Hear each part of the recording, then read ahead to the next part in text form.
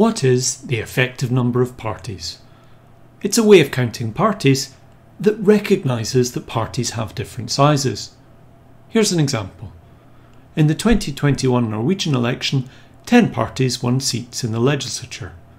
But these parties were very different sizes. The largest party, the Labour Party, won 48 seats.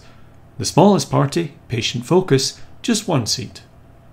Now we could say that Norway has a 10-party system, but it seems strange to count Patient Focus in the same way as the Labour Party.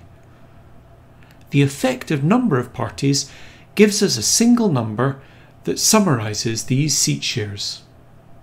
To calculate the effective number, we take each party's share of seats, we square it, we add up all these squared shares, and divide 1 by this number.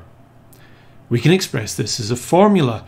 Here, the big character that looks like an M turned on its side is the summation operator. It just means add up. And the little s stands for the seat share of each party. Here's how that works for Norway. We take each party's share of seats, we square it, we then add up all these squared shares and divide 1 by this number.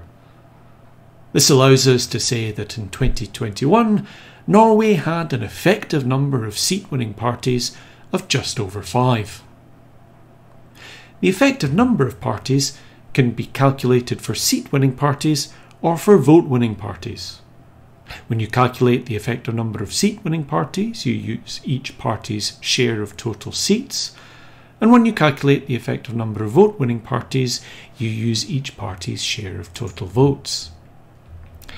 Now, it might seem strange to talk about Norway having just over 5 effective parties.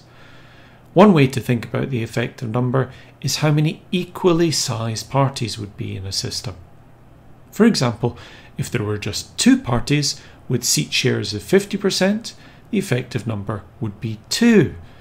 If there are 3 parties, each with seat shares of 1/3, the effective number would be 3, and so on.